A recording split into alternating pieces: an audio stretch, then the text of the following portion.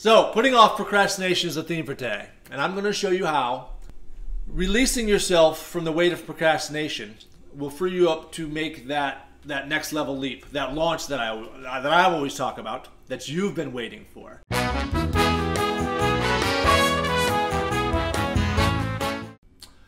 So, why do it today when you can do it tomorrow? Right? How many times have you asked yourself that question? You're like, I'll just get to it tomorrow. Procrastination is like a disease. I do believe it's contagious. And given the right environment, it can spread throughout every aspect of your life, which will hold you back from achieving your true potential. Eliminating procrastination means getting rid of your own self-doubt, getting rid of some of that thoughts in your brain, simplifying your thought process. I've been talking a lot this season about minimizing, simplifying, making things easier, and that's going to help you to grow. You get more done with less effort. So simplifying your thought process here when it comes to procrastination is very, very important. This is so much larger and more important than just not putting off your work. It's not about forcing yourself to do what you said you were going to do. It's really a full change of mindset. So with these 3 techniques that I'm about to show you, you can shift your mindset, you can increase your productivity, and it will take you less time than it will take you to make breakfast or to make your coffee in the morning. See what I did there, Sam? It's a Coffee with Dr. Scott show. No, anyways. So, first thing you need to do is take stock of your successes. The brain's default setting, unfortunately, is often negativity. That depends person to person, but for most people that I talk to, the brain's default setting is negativity. We're always looking at why we could fail. What's going to happen to cause us to fail? I'm going to set this down over here. Okay. The only way to truly beat procrastination is to silence that nagging voice in your head, the one that tells you to not even try because you're probably going to fail if you do. You've got to silence that. Now, I know that patting yourself on the back can be a lot more difficult than it sounds. If your opinion of yourself is in the dumps, then any kind of praise, even from yourself, can feel false. But that's the setting that you need to change. You need to switch it to positivity so you can work your way through the fog. So each day, and this should take less than 5 minutes.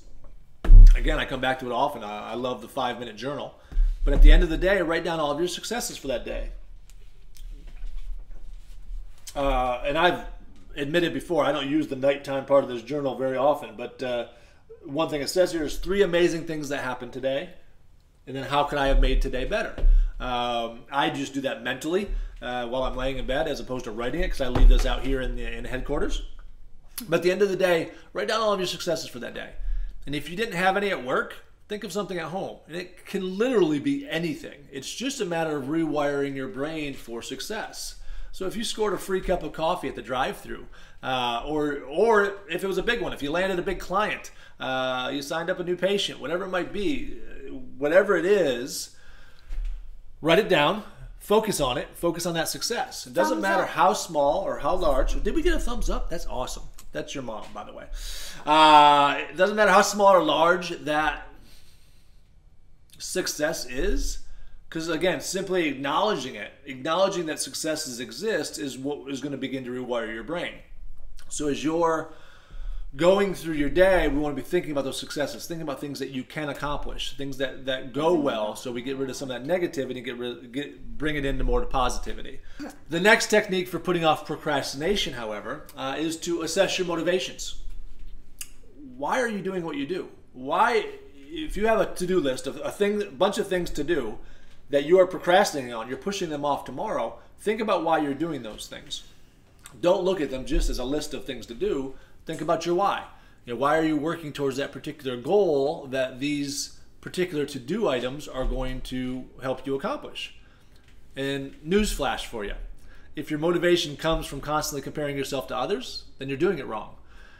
Your motivation should stem from your own personal goals. The other subject that's been throughout the theme here the last month or so of the 2nd season has been happiness. Your motivation should come from that own happiness. The goals that you've put together that are going to make you happy, not to compare with other people. So look at your own personal happiness. You leaving? No. Okay. So consider your own personal happiness in these things and think about your why. Think about your motivation. I mean, I get it. Everyone compares themselves to someone else at some point. Actually, funny, I mentioned in the pre-show that I did a CrossFit competition on Saturday. Yes. And it was a pretty laid-back CrossFit competition. I was in the scale division with a buddy. We said we were just going there to have fun. And as we got up to the start line of the first event, the two guys next to us, it was partner competition, said the same thing. They were like, "Oh, it's all about having fun." But both of us kind of looked at each other like, and beating the person next to you.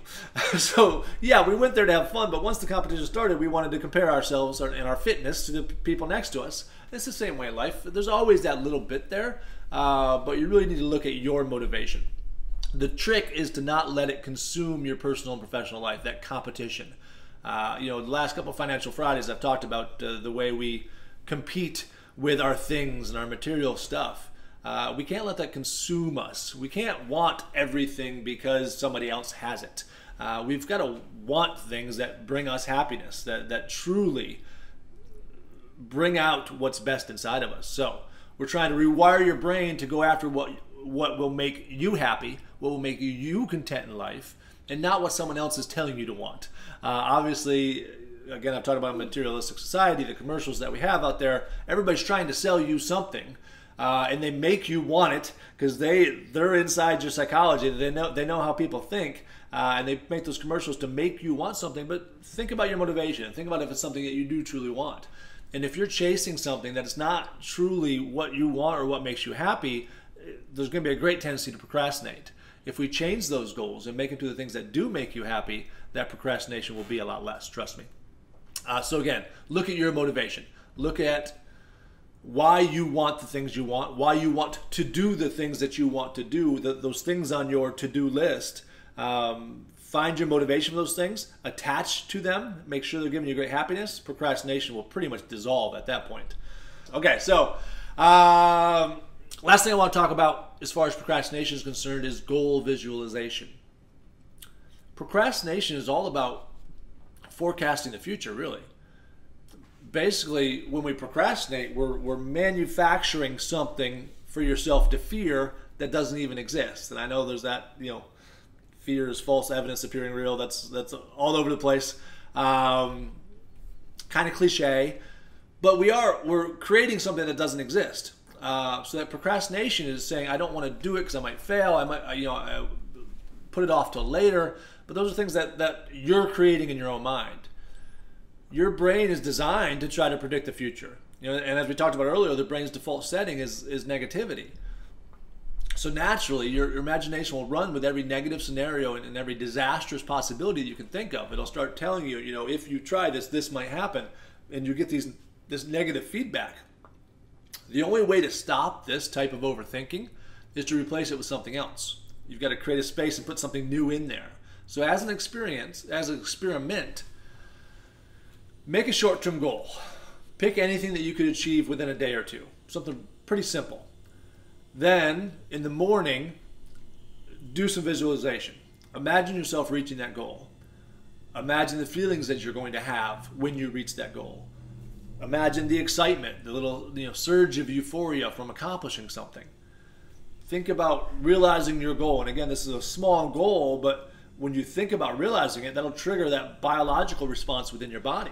And again, these are things that advertisers and video game makers all use against you. Those small little goals that you hit that become biological responses, you want to take them and use them for you. Because when that happens and you get that little biological response in your body, your mind will naturally fall into a productivity rhythm. It wants more of that. So as the day wears on and you're starting to accomplish your goal and you're getting closer and closer, the goal that you set will feel more and more possible. You start to ride that wave of productive feelings and typically go to that goal or even past it because of the incentive, the reward that you're getting. And most likely getting to that goal will be faster and easier than you ever imagined. So with those 3 simple techniques that I just gave you, you can easily conquer your procrastination. You can put off your procrastination until tomorrow. Your new positive mindset will drive you towards bigger and more ambitious goals. You will truly be able to start achieving them. You will be able to launch the way I always talk about and get some momentum in your life. when you start doing the things you should do today, when you do them today, we start to build momentum and you can get growth quickly and easily. Comments down below if that interests you. I hope the show today inspires you to look more closely at your mindset and at your work habits. Be sure to check us out tomorrow and every weekday morning at 7 a.m. Again, pre-show starts at 6:50. Until then, enjoy your coffee. Say goodbye to everybody. Bye. Have a nice day.